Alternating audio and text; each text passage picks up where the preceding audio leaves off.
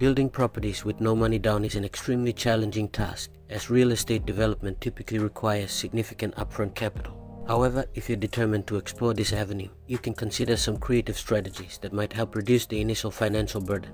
It's essential to note that these methods involve inherent risks and complexities, and professional advice and careful planning are crucial before proceeding. Here are some potential approaches. Joint ventures. Partner with investors or developers who have the necessary funds and expertise. In a joint venture, you contribute your skills, time, and possibly the land, while your partners provide the financial resources to build the properties. Seller financing. Negotiate with property owners who are willing to offer seller financing.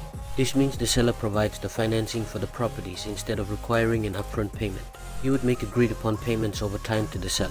Private lenders. Seek out private individuals or companies willing to lend you the necessary funds for the project.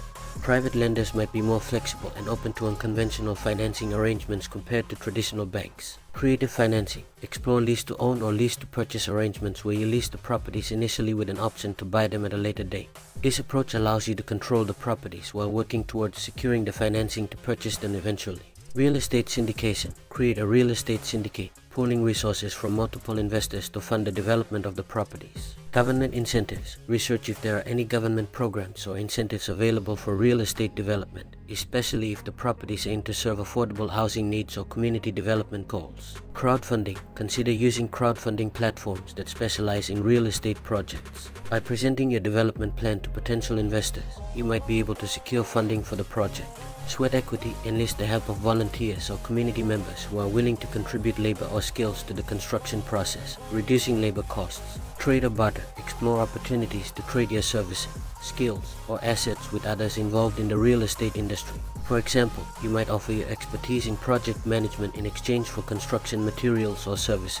Land donations or grants. In certain cases, you may come across landowners willing to donate or lease the land for your development project.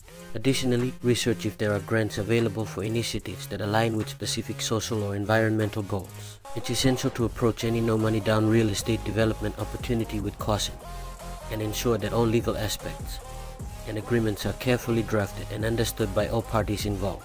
Seeking advice from experienced real estate developers, lawyers, and financial advisors is highly recommended to navigate the complexities and potential risks associated with such ventures. Can you build real estate with no money down?